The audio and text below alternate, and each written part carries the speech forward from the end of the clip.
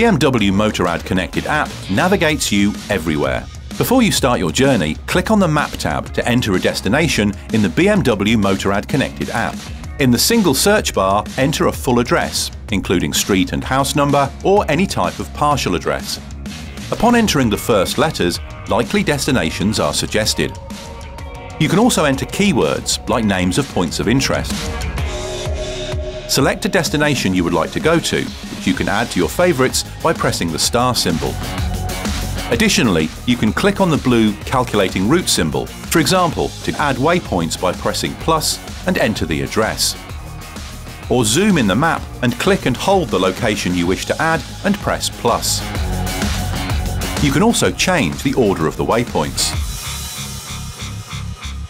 Under Options, you can set specific route options, like a winding route without motorways. If you want to save this route, press the floppy disk symbol and name the route. Then press Go to start the navigation.